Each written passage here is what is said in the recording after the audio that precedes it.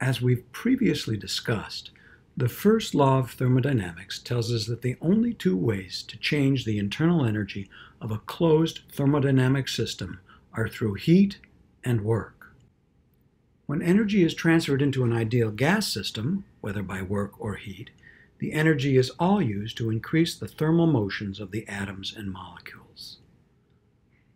The three categories of thermal motion are translational, rotational, and vibrational motion. Different gases access different numbers of modes of motion in these three categories. And each such mode of motion is an independent way of storing energy. In translational motion, an object shifts its position in three-dimensional space. All atoms and molecules have exactly three translational modes of motion corresponding to movement along the x, y, and z axes. In the case of monoatomic gases such as helium or argon, these are the only modes of motion that can be used to store energy. But molecular gases, which consist of two or more atoms connected by covalent bonds, can also store energy as rotational motion.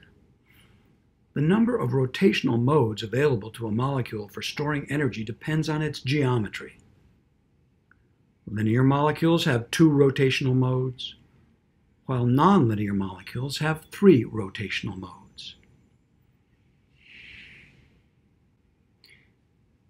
These animations illustrate the reason for the difference between linear and nonlinear molecular gases. This animation shows the three rotational modes of motion for water, a nonlinear molecule. These include rotation about the x-axis, the y-axis, and the z-axis. In all three of these rotational modes, we see the atoms changing position, and so all three modes are useful for storing energy. This video shows the rotational modes for carbon dioxide, a linear molecule. Once again, we see rotation about the x-axis, the y-axis, and the z-axis. However, in this case, rotation about the x-axis does not change the position of the atoms. So while rotation about the y and z axes are both useful for storing energy, rotation about the x-axis is not useful for storing energy. Thus, for linear molecules, there are only two rotational modes that can be used to store energy. This table summarizes the total number of translational and rotational modes of motion available to different types of gases for storing energy. For monoatomic gases, there are three such modes. For linear gases, there are five such modes. And for nonlinear gases, there are six such modes.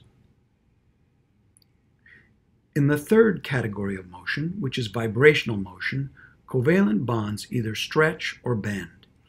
Here we see the three vibrational modes of motion available to water vapor.